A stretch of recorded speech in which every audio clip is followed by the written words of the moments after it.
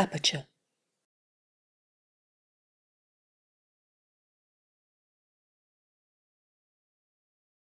Thank you, Leslie, and I just want to thank Aperture for having us here. So again, my name is Jeanette Spicer. I'm the Education Manager at Magnum Photos in New York, and thank you to Bieke and Susan for being here.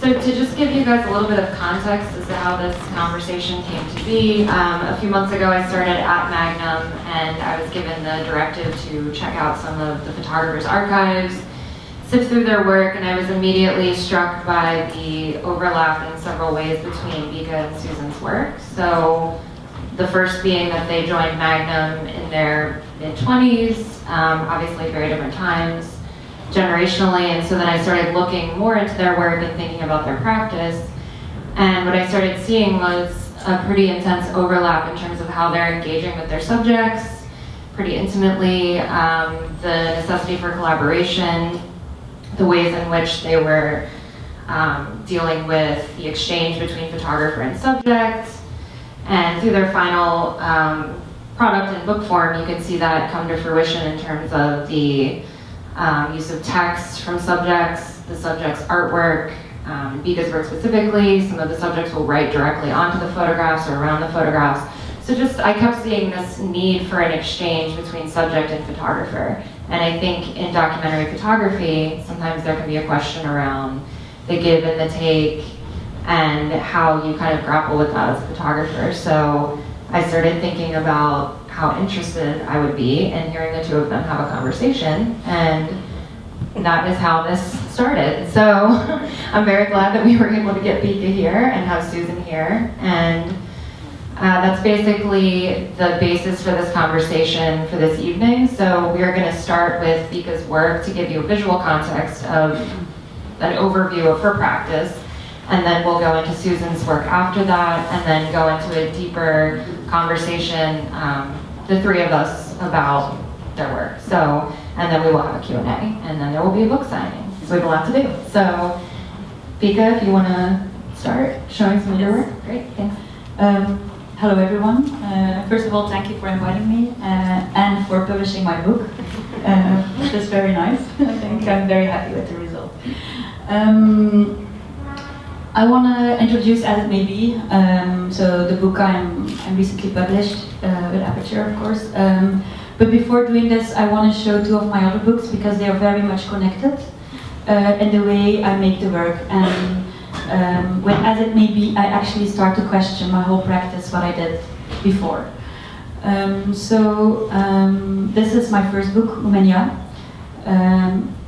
It's made when I was still studying photography as my last final work.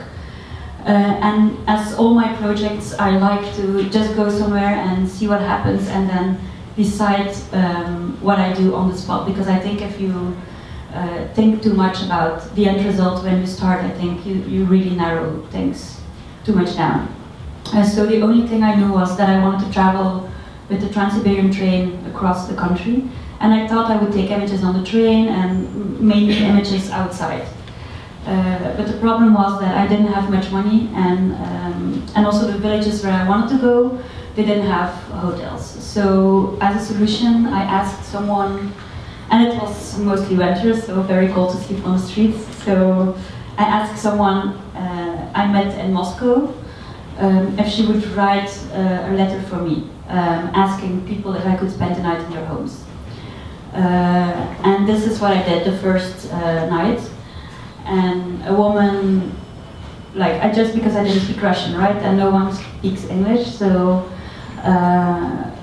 I tried, and suddenly a woman said I could come to her place. And this actually changed everything. For the first time, I felt comfortable with photography. Because before I always was thinking that I was a street photographer in a way, and it felt not very comfortable. I felt like that I was stealing photos of people all the time. And with people inviting me in, I started to take, not this one, that's the only picture from outside in the whole book, But I started to take pictures in the intimacy of people. So I decided that this would be my project. So in the book, there's no images of the train anymore, and every night I try to find another place to spend the night. So these are just a few images of the Russian project. For me, not knowing the language was also quite important. I have to, I don't know, I mean, it goes both ways. I have to observe the people with each other all the time. So in total, and I felt, and actually in Russia, I felt like I could get so close to the people because I didn't speak Russian. So yeah, these are just, so I went there 3 months only, and then published a book. And then after this project, I wanted to do the same approach in a place where I spoke English, or I spoke the language. And for a long time, I wanted to go to the States and see what really happens here. So I continued the project here, and I traveled 8 times, 8 trips through the States. In the beginning, I only hitchhiked because I still didn't have much money. And I hitchhiked and for 6 trips, and in the last 2 trips I rented a car. And that's when I started to take landscapes photos. So it's again the same, like every night I try to find another place all over the United States. And I only stay for 1 night, which is quite important in the project, because the feeling of me being a stranger, like this short encounter is quite important, because we both know, me and the people I photograph, that I'm going away the next day. And for me it's very special to only have this short period of time. I think you share probably more if you know you will never see each other again anymore. So it was, every night was quite intense and very intimate. Many stories, but we don't tell the stories now. We don't have time. Yeah. So every night is really a surprise. And now the photos, because now I speak the language in the United States, and actually I feel like the pictures are changing because I can speak with the people and we share in a different way. Before I photograph, many people start to share their lives and really talk about their lives. So this makes me look different, makes me look different at them, which changes my photography. I think it's more portraits, while in Russia it was more like an atmosphere kind of photos. And then we come to As It May Be. Actually, let me show the first picture. Actually, when I was working, I always do many projects at the same time. I can't focus on one only because it's too much. Sometimes you need a break and think about something else. So I was invited, a Belgian guy, Jan Bieke, invited 4 Belgian photographers to come to Egypt during the revolution, as an assignment actually. And we were all, that was actually right after I came from a trip from the States. So I was super tired, I didn't sleep much. So he would invite us to do something and make a book together and an exhibition.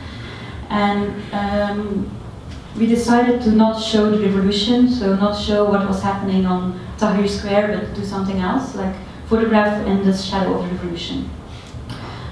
So no pictures of fightings. And so I went there with Harry Gruyard, who's also Magnum, Philippe Close as a Labertrand. And initially I thought I'd do something totally different again. I don't want to spend the night with people, I want to sleep well. I thought again maybe I should take pictures on the street. I think every new project starts with thinking that I'm a street photographer. So I started to go around in neighborhoods and see what would come to me. And very fast I realized that it was like people were very friendly in a way, but they never invite me. Like they would invite me for tea, but on the front, like drink tea on the just in front of their house, or maybe in the first room in their house. And this is mostly like the most beautiful room in the house, but they had always their curtains closed. They never would invite me in. And photography was very difficult as well for different reasons. Cultural reasons, religious reasons. I could never, many women didn't want to be photographed, of course. And also because of the revolution, because there were even advertisements on TV that the people couldn't trust any foreigners because I could be a spy. We could be spies. So this was quite a difficult time to photograph. So, and I became more and more curious about what was happening behind these curtains. So I decided if I want to do this project of sleeping in people's homes again, this is the place where it's very interesting and where I should do it for the last time, because it seemed, it really seemed impossible. And I really wanted to try to gain the trust in a place where there's no trust and where where everyone is pushing each other not to trust each other anymore. So this assignment, well, I did this I went 3 times for the assignment, and then we made a book of all of us 4 together, but the revolution was still going on and many things were happening, and I felt like it's not over, so I went back many times for 6 years, or even 7, yeah. So every night again I tried to find a place to spend the night, which was in the beginning difficult. In the beginning it was easier, but in 2017 it was really impossible to find a place, because more and more people didn't trust me. And then on a sudden moment I wanted to publish the book. I had this publisher in Belgium, and I was making a dummy at home, like we always do, like see which pictures fit next to behind each other.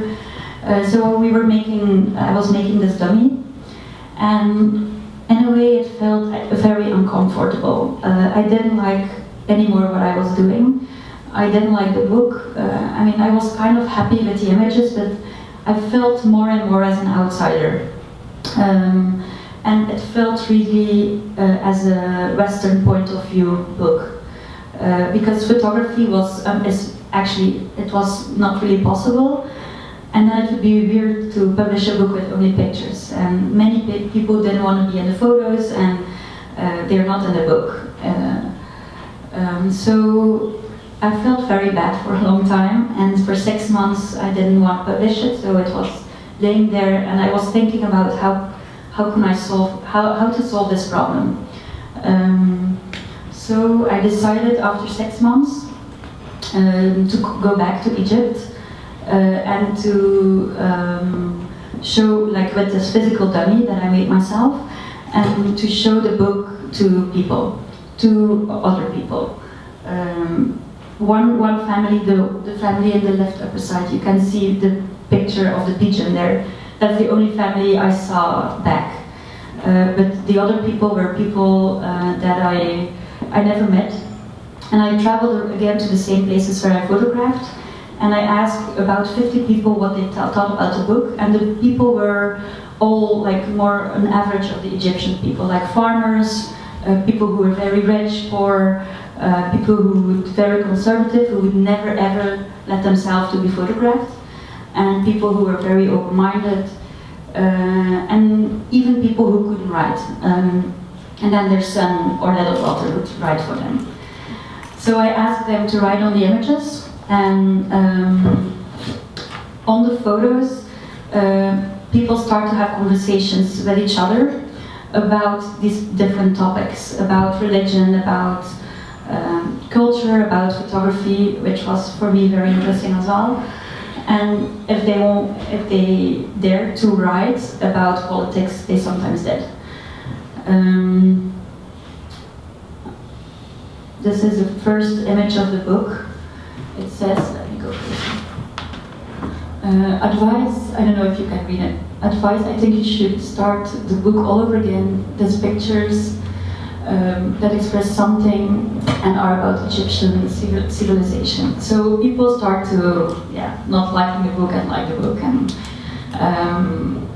so in the book I published, there is a take-out book, like a little booklet that you can take out, and you can put it under the images so you can see the translations and so you can see what people write on them. But it's nice to just go through it. I will not. This image is all about trust and why people would take me in and why not. And I think I was also thinking about like I could have an essay written by someone, probably again a Western person or someone who knew a lot about the revolution and about the time when I was taking the pictures. But I also felt like I couldn't do it. I think I wanted to tell the story through the voices of the people themselves. As like this one, they talk about, like often they would say, for example, someone would say something about Morsi, the current president back then, or Sisi, the current president, and then someone else would say, for example, I don't like what you say, you shouldn't say it because you will be in trouble. And it's simple words, but only this says so much about the society there. And many people would also recognize themselves in the images and start to cry if they actually saw the book. Here someone is suggesting me, my phone number is on the book, and they're suggesting the people who read the book to call me if they want to donate if they want to donate money to this family. So if you want to,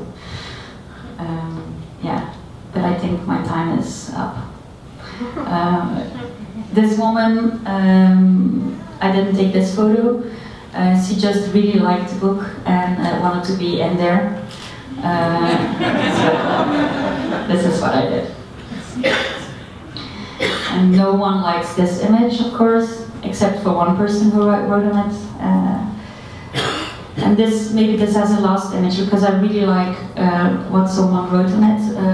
Because in this period when I was making this book, I was really questioning photography as well, and how like my position as a photographer, and what do I actually do, and why do I actually do it? And this person wrote on this image, you have lived through one snapshot, an hour or two, maybe a night, just a picture, but you haven't experienced what is in the picture. So I can't really add something to that. So I gave it to Susan to answer. No, I don't think I'll answer that.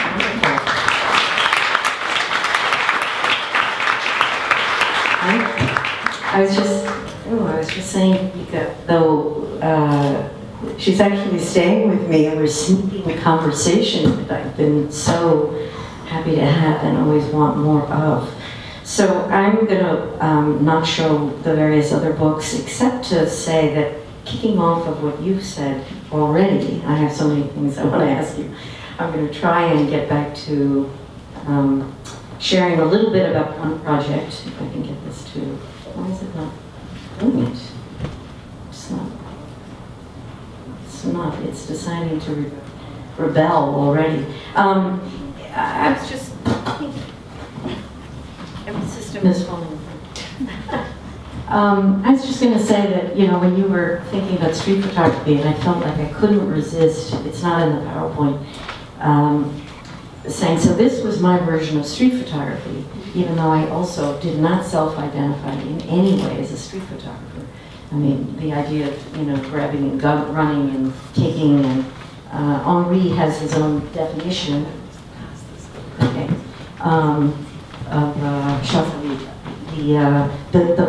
Not the decisive moment, but the moment that's grabbed and that you run with and run away with.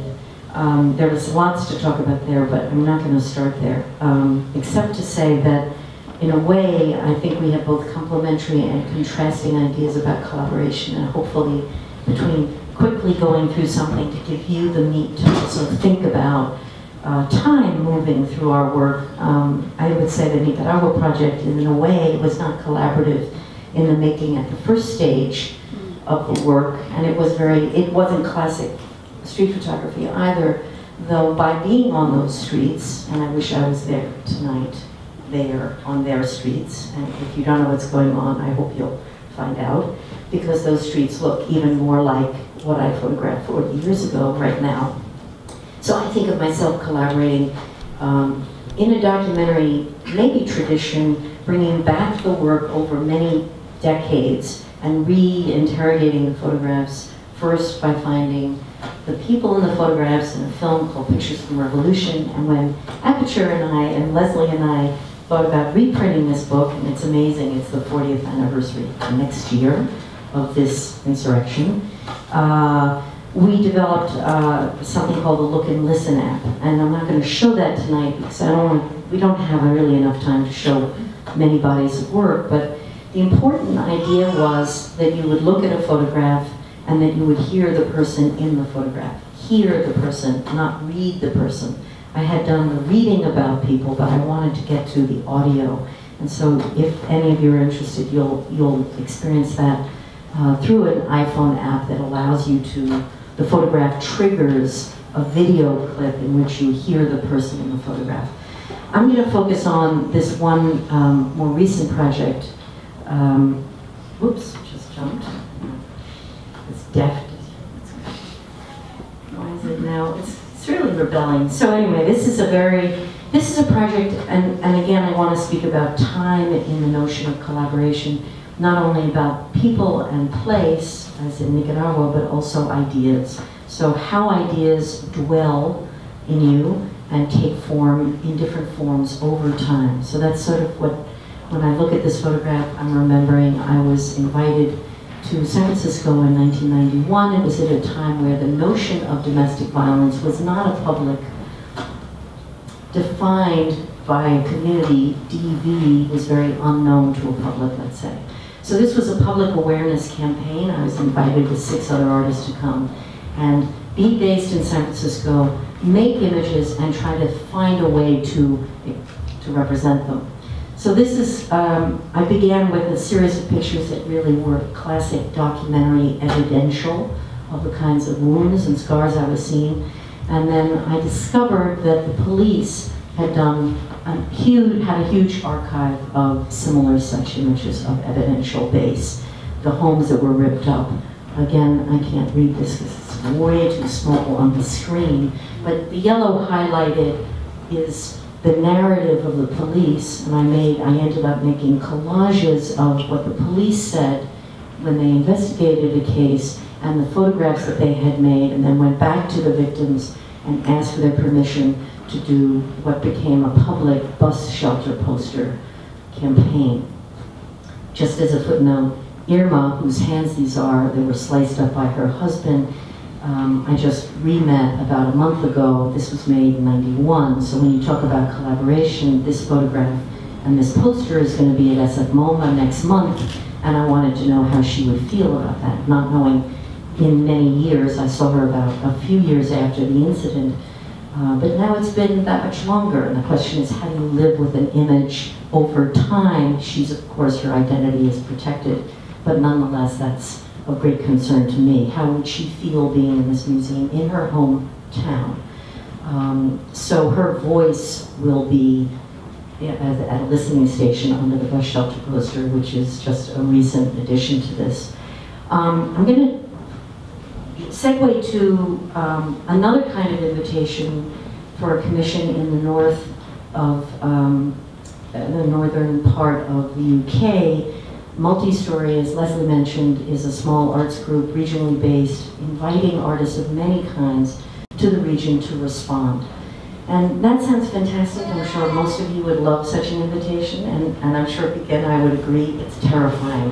So not only you don't know where you're going to sleep that night, which also was true when I went to Nicaragua, by the way, but you don't know what you're going to feel something about and where you're going to begin the point of engagement. So there's a kind of, whether it's you're wandering a street or you're looking as I did when I discovered that in the internet, now this is now 25 years after I did the work in domestic violence in Santa Fe, in San Francisco, where I felt it was never complete, even though the Bus Shelter posters had a very impactful campaign.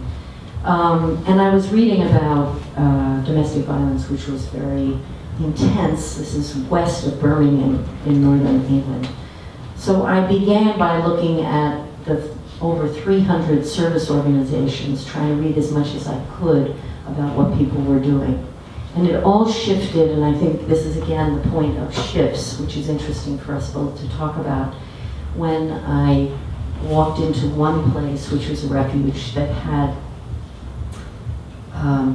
a feeling in it. It's really about the feeling in the space. You know, when you talk about the living room as the welcome room, but you can't go back.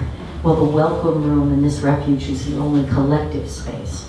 So again, a refuge has to be protected, its identity, where it's placed in a particular town. The people who are in the refuge, they call it refuge or shelter, we would call it, also have to be protected. So those were the constraints that I was working with or trying to figure out how to work with.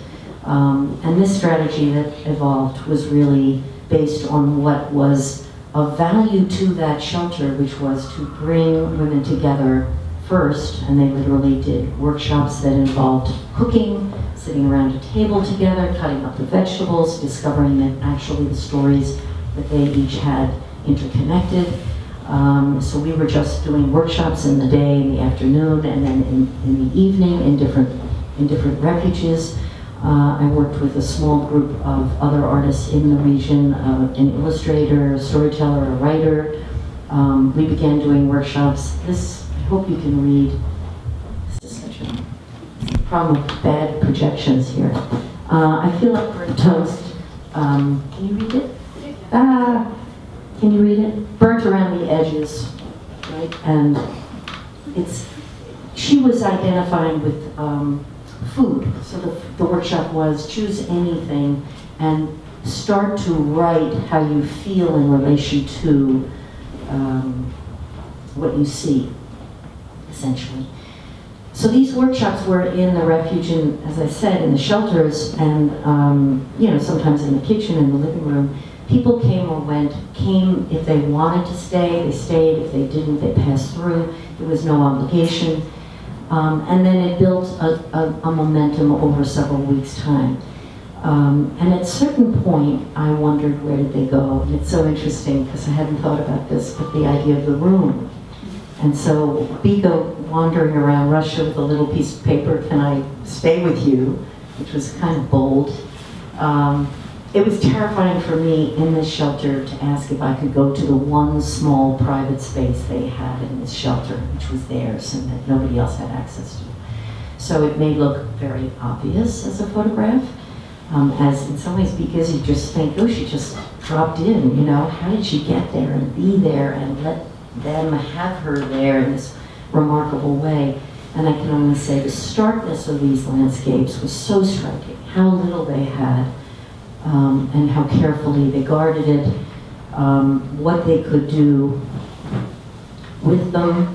And I immediately began to feel that I knew this was a transient population, so I went with the idea that I would, both as I interviewed people, I would transcribe that night, the same day I would make prints, I would bring them back, and they would have something from whatever they had shared the day before. This being very much, you know, you were talking about one time, one night only, and in a way this is a one night only because you don't know how long people will have to stay. It turns out many stay as long as they need to. But do they want a photograph of the landscape of this particular period of their life? So very quickly I tried to find a way that they could see how we were seeing. So what you're seeing here is a workshop, a room, Carol's room, and then she had made a photograph, a collage of her imaginary, beautiful home that she hoped to create in the near future.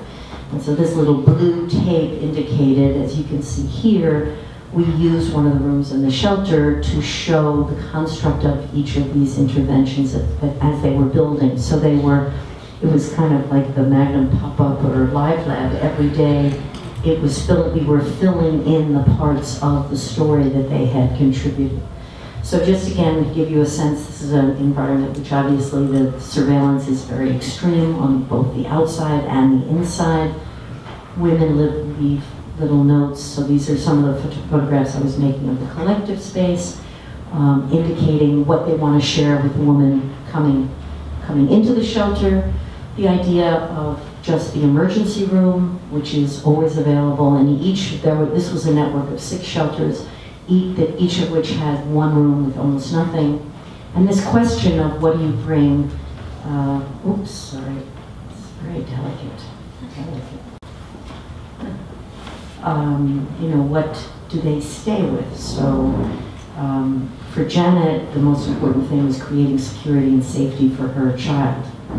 And you know, trying to think of, again, their visual strategies. They can't be revealed, to what extent they participate. And this is probably as close as I've ever gotten to where Bieke is, you know, very comfortable, which is Tia turned and I captured this moment, and then I realized it was okay to photograph her. But it took a while to even imagine that. So when you talk about trust, that is so key, and it's so slow, and you never know when it will feel right to take that next step. And that is a collaboration, because she knew at that moment, I was there, and this is where we were, though there was no direction to what she should do. And that's maybe a point of difference sometimes to think about. These just a spread of the book that we ended up doing, the perspective of a room, that a room sees many lives going through it, some of which come in with garbage bags, some of which take garbage bags out, and then the reconfiguration of the room, changing. So there's a sequence of the green room, which I always felt was important, that you imagine these rooms being welcoming and then people move on. Just a quick sense of, as someone stays, I mean, the hardest problem for me, unlike your construct where you plan to be there only one night, I was of course hoping to build relationships as much as I had with carnival strippers, etc. That was impossible. So this is the one person who stayed over long enough time to be able to share, and she shared her diary with us, and I'm going to share with you her reaction when I brought the book back. Because again, I think when we're really talking, you can lower the sound. Oh, the girl with the shoes, I remember her. That was my one. She's desperate to find herself, of course.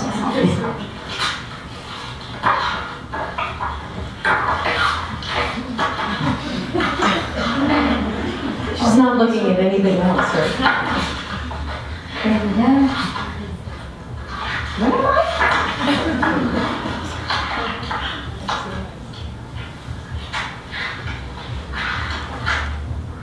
There I am.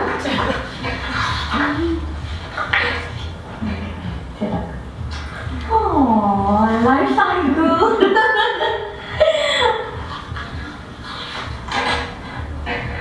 Is that me? Yes. Only I can come up with stuff like that. She's drawn 4 rooms that she stayed in the 2 years. Oh my God. Oh dear. I have the room.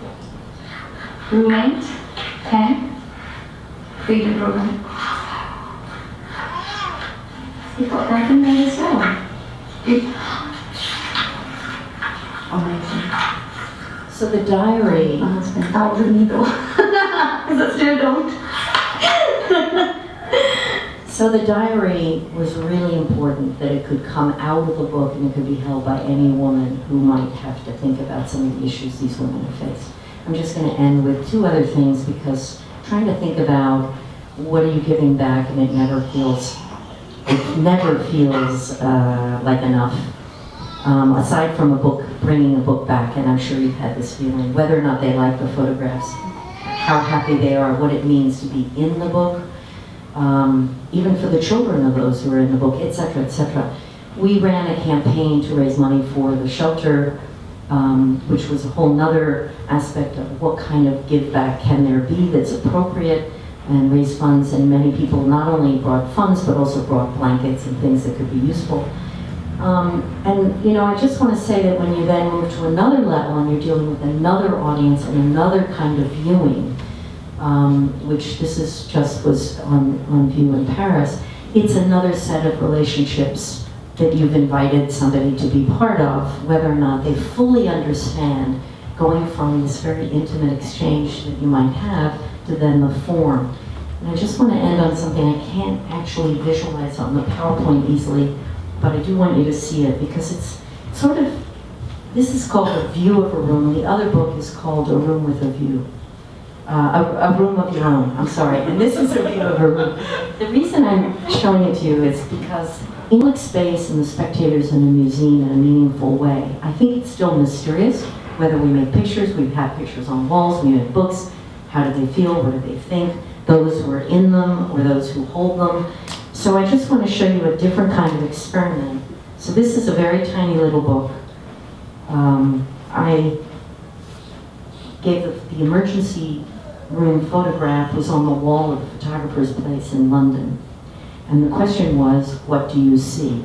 And the public who received, this is what I'd like to show you, the public received this little card, right? What do you see? And they could respond or not respond. And it was up for about 2 months before the book was released. And this is a little book of all the things they saw. So what I love about this is just everyone saw something completely different. And if we had another hour, I would be reading you these because they're just kind of amazing. I think we're in a process we know so little about all the time. There are new layers, new discoveries, new ways to think about what we do, and onward. Thanks.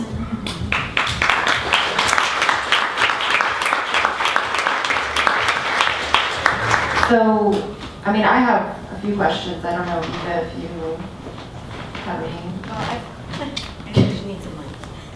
Well, I find it very interesting, this little book you made, because without us knowing, we indeed have a lot of connections. Because I like, it's all about how, what I find very interesting, it's all about how one person sees an image and it's not an exact truth, right? So, and this is my work of, as it may be, in Egypt. This is also why I did it, because we look at images out of our personal stories and out of our Western kind of view. And it's funny because in the exhibition I did it in 2 exhibitions already. I had in France one and one in The Hague in the Netherlands. And I again printed the same dummy, like exactly the same, because the book that is published here, it's an exact an exact reproduction as the one that I went to Egypt with. And in an exhibition I printed exactly the same, but it's empty again, and I asked the audience to write on it, which make a new book. Parallel. Yeah, and a lot of people, and it's interesting because a lot of people are just like, again, from a lot of point of view, seeing the images and commenting on the images, and like, I like this idea of continuing with the same photos. Yeah, that makes me think about, Susan, you mentioning how an image kind of lives over time and having such a long trajectory that you have with your work.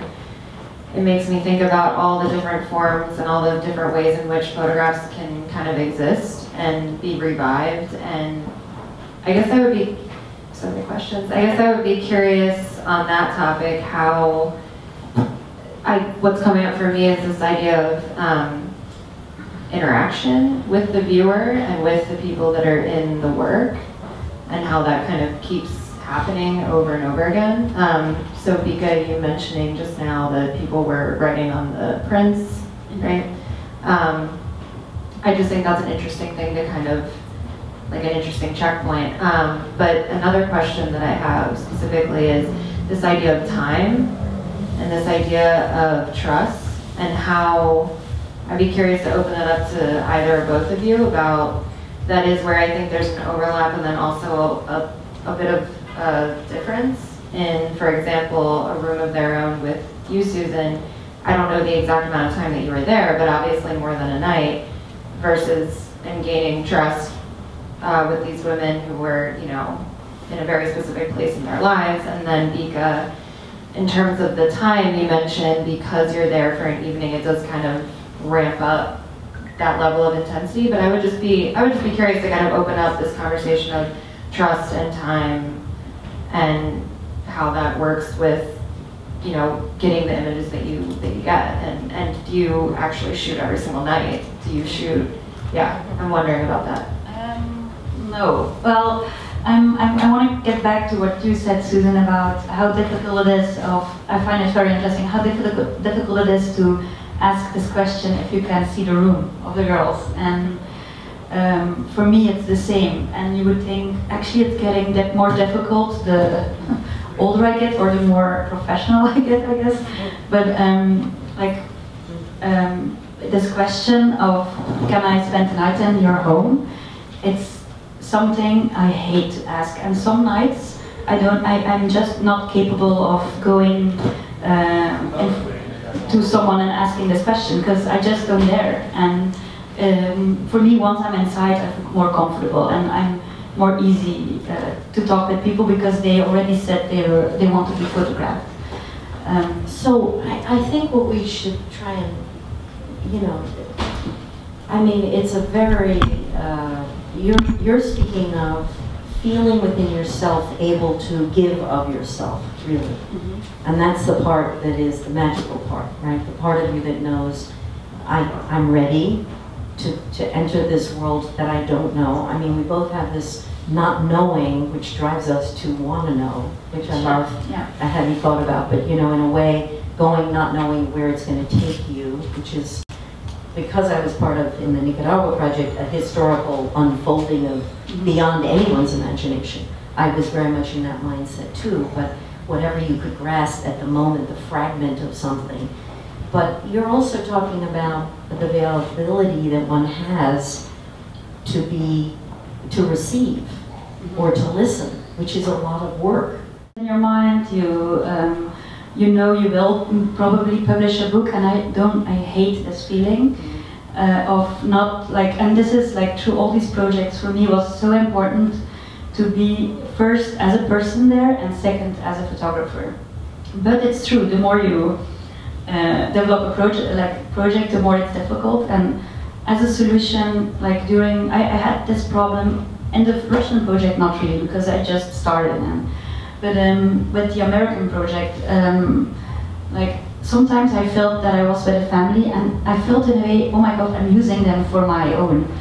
And it's not a feeling I want to have. So, and then I often would say, okay, I can't do this, I have to take a break, like 2 nights or 3 nights, go in a hotel just to kind of being able to come back as a person and not as this photographer. And it's a difficult thing, I think. And yeah, we were talking about this earlier, yesterday, about like, I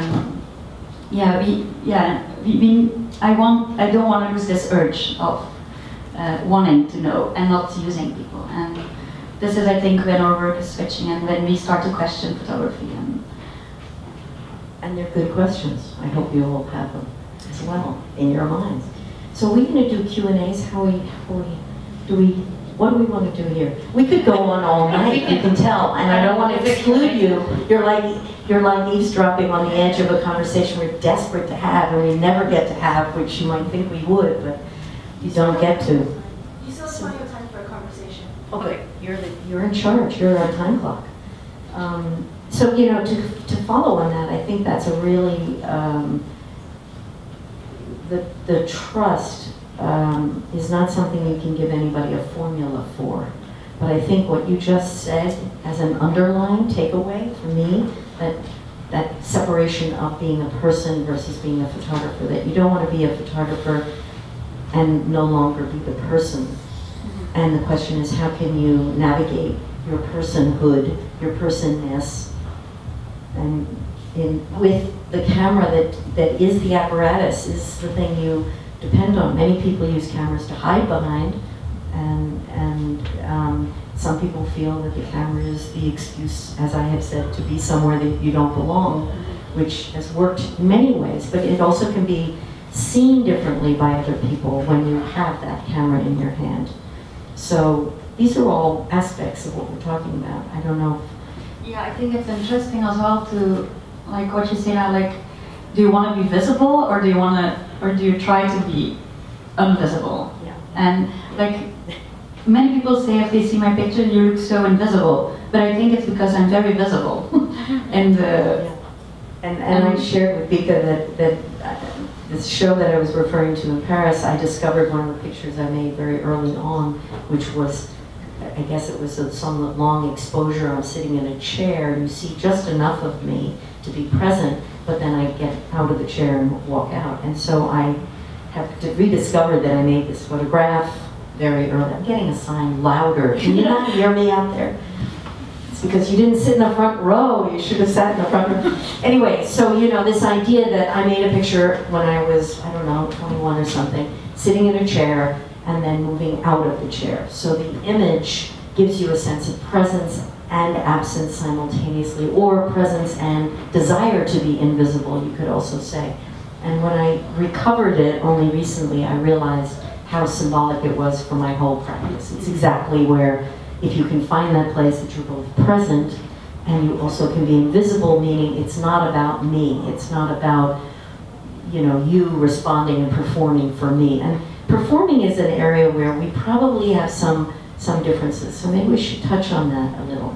How you feel that edge between when you know somebody is doing something for you, right? Yeah. Yeah. And I have a feeling, my instinct would be not to oblige them because I'm not comfortable in the, you're doing it for me. I want them to be who they are. I want to pretend I know I'm there, but I don't want them to be thinking about me. And I think you find another space, which I feel in the photography that I don't know if you want to in the new work, speak to. Or, yeah. Yeah. Well, I think this question about being there first as a person, second as a photographer. Actually, I was invited in the south of France to make a book and an exhibition in a little town named Sète, and to make a book in 1 month, like very short. And that's when I think, on this point, my photography really changed a little. Well, no, really changed, because I was asked to do an assignment and I had to produce the work in a short period of time. And it made me freeze, because I knew the director of the festival, he wanted me to go into people's homes, I didn't want to. So I just wandered around again, and I saw people as objects to photograph, because they needed to be in this book that had to be ready. So it made me not to be able to photograph, so I didn't photograph for 1 or 2 weeks. And I was wandering around at night again, and I started to think, like, I don't want to use people, right? So I started to like go around, and suddenly I had this image in my mind of how I saw the little town or the village, and I thought maybe I just have to be honest to the people that I'm using them. So to tell my own story through them. And this is when I asked people I saw during the day, and I asked if I could visit them at night, and then we would make a scene together, photograph the reality to turn it into my own story. And so I did this in Sète, and now I'm doing a project with a girl I met in Paris through this live lab from Magnum.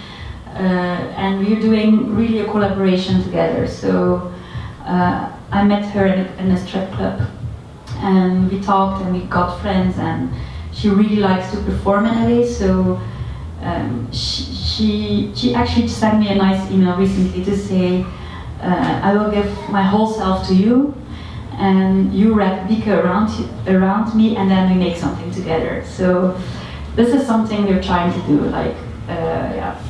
So I think this is more the direction I'm going. I feel comfortable with it now, because I can't imagine doing this project again with the sleeping over and like trying to be honest in a way.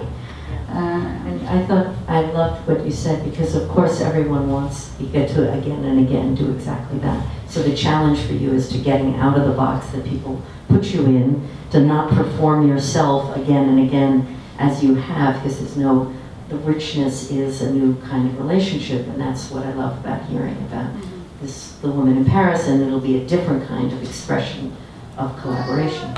So Jeanette, I know you have piles of papers there. Yeah. We're not going to get to all those questions, but what else do you want to Well, I'm curious about the idea of the room and the way in which you guys, with the work that we've specifically seen tonight, because again, Susan, you've worked absolutely in the exterior and the interior.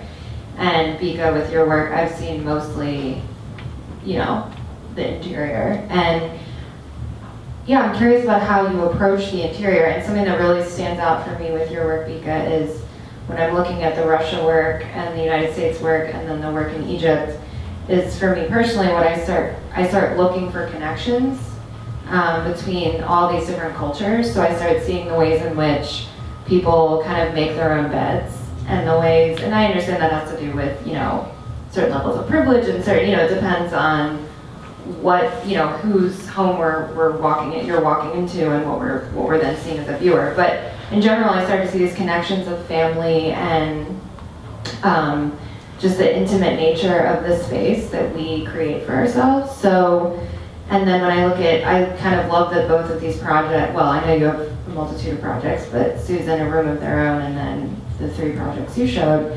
In terms of interiors, I love seeing then this stark difference of such a stark space with your work, Susan, and also how some of the images, and I don't know that they're all here, but when I was looking at your book, we'll see kind of this empty room, and then I'll see the same image, you know, the same couch in the same room, but I'm seeing now clothes thrown on the floor and belongings. And so I'm just curious about the ways in which you personify these spaces, and I'm wondering if those belongings kind of for you are indicative of the remnants of a person, because it is so challenging to make work, I can only imagine, basically without people. And this is kind of a complex question. I think I'm asking 8 questions at once. Bieke, how do you kind of approach a room as well? Like, you don't necessarily know what you're going to walk into. I'm just curious what you're looking for, because I see a thread for me looking at this work. I see a thread of kind of intimacy and family, and so I'm curious about the room. If you guys want to talk about how you approach these rooms. I'll ask a specific question to Bieke from your question. Sure. Do you make, no, I don't know. Do you find that so you go into a home, do you make multiple images in a room, or do you see the part of the room that you think is the room, and then you wait for the moment that someone's inhabiting it? I think it really depends. I think so. You've done both. Yeah, I think when you because I never know where I will end up, so it's really a surprise.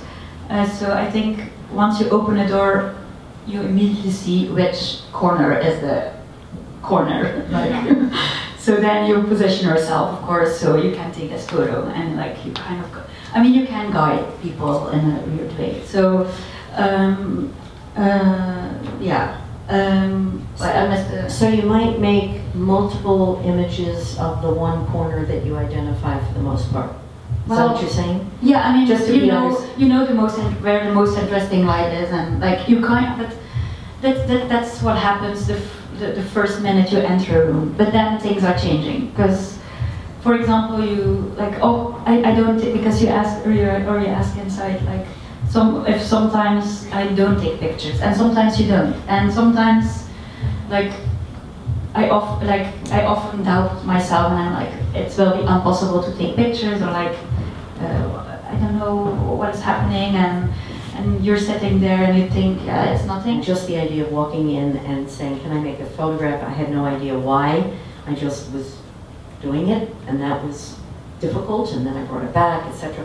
But the point of the room and those 4 walls and figuring out which is the corner is an interesting act of collaboration, because at the time of 44 Irving Street, they chose where they wanted to be in the room. And they even, I was working with a 4.5, and they wanted to see the frame to whether or not everything in the room that they wanted to be in the photograph was in the photograph, which was, in a way, kind of collaboration, though I hadn't thought of it then. And then in this case, with A Room of Their Own, it was so delicate that I was not going to make more than 1 image in a room.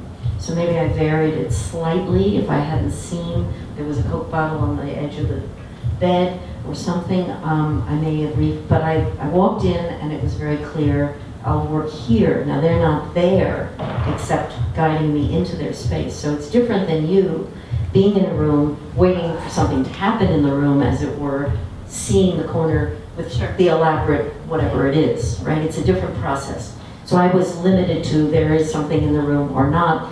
I thought of, and I think both of our projects have a certain edge of, the room is a portrait. The landscape of the room is a portrait with or without people. That's certainly the feeling I had. It expressed their state of minds or their state of being, let's say.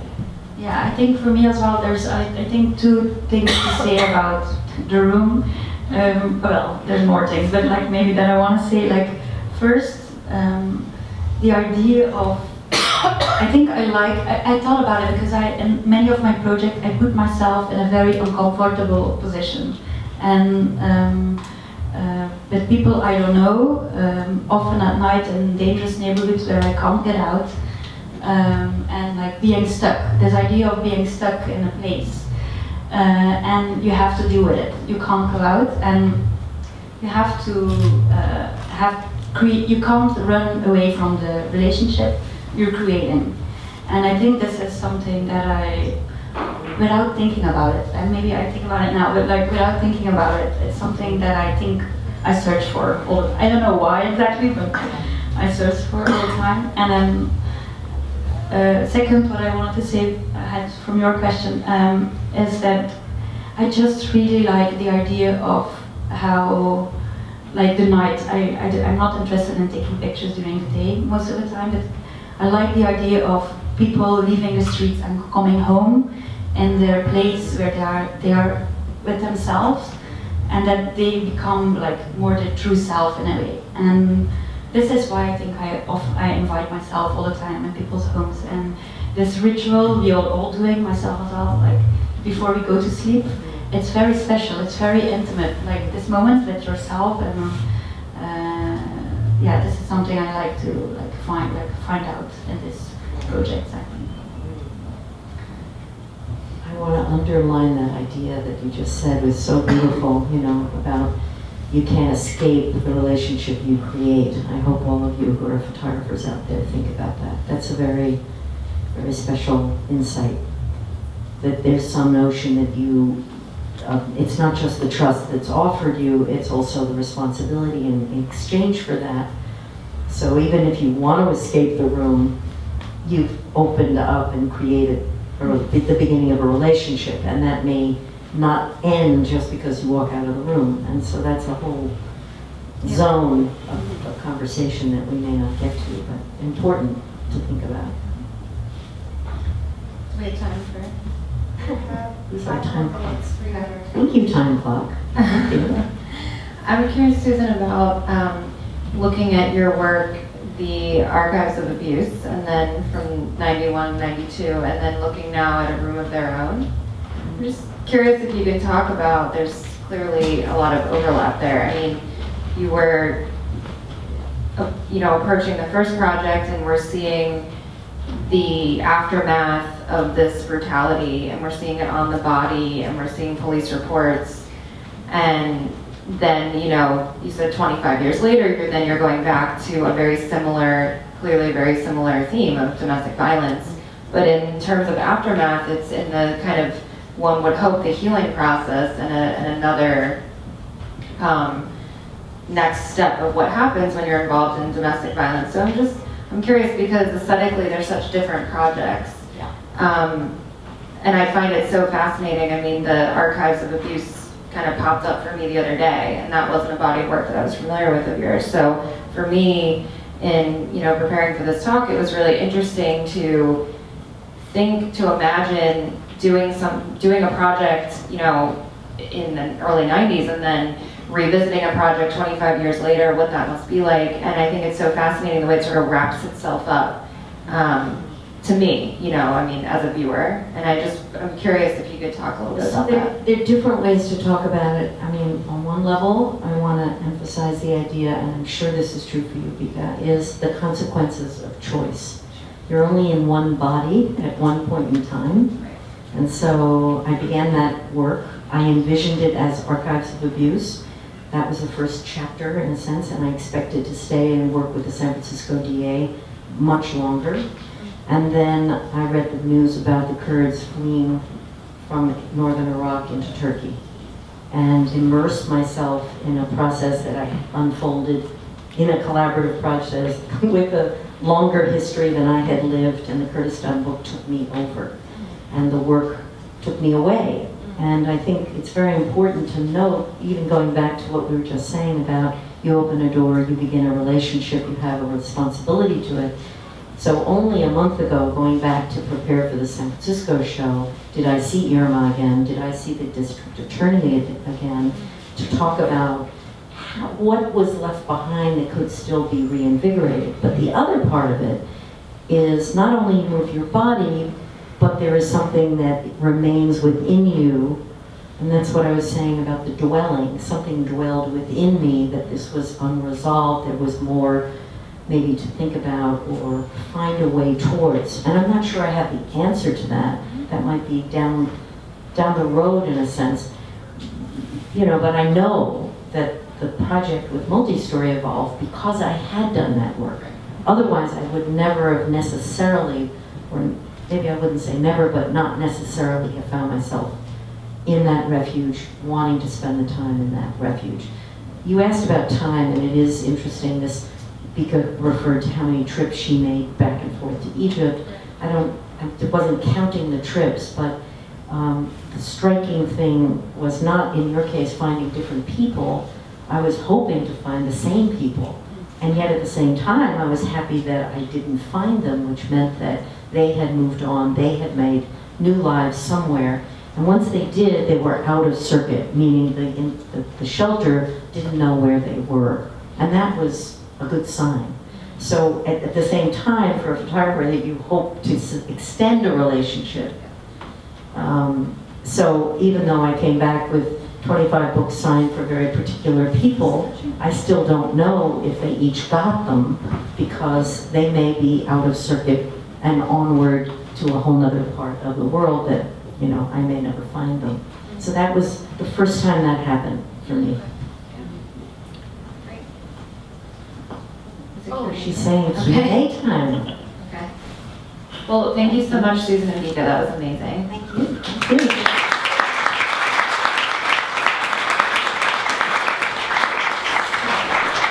Do you have a mic? Somebody have a mic for the audience? How are we doing this?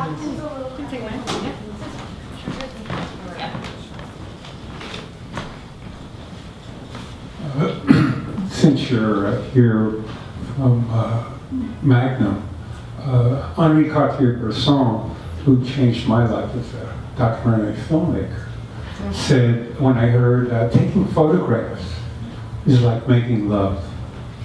And you have to love the people, places, and things you're photographing. My question is, as photographers, you have a relationship in the moment when you're taking photographs. And now you're thinking about doing books. And how does that shift in your mind work? How do you, that trade-off of being in the moment, now you're thinking about being an object yourself?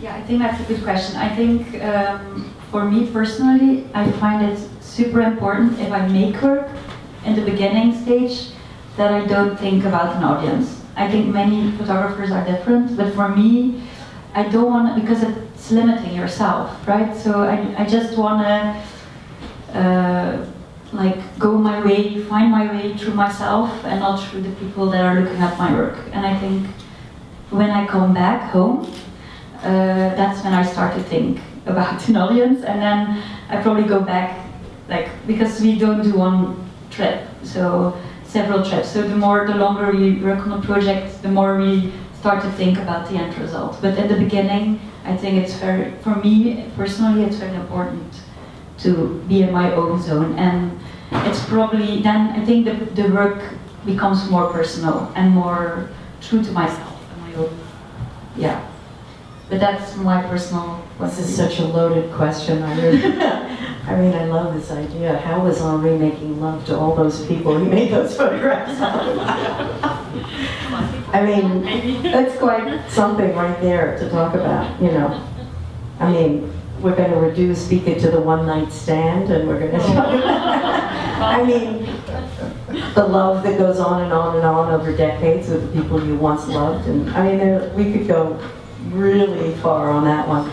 I mean, I just think, yeah, you have to, there's some, that's what I was saying to Bieke, I mean, some being open to and giving yourself some part of yourself, being able to give some part of yourself, with no guarantee that there's anything back.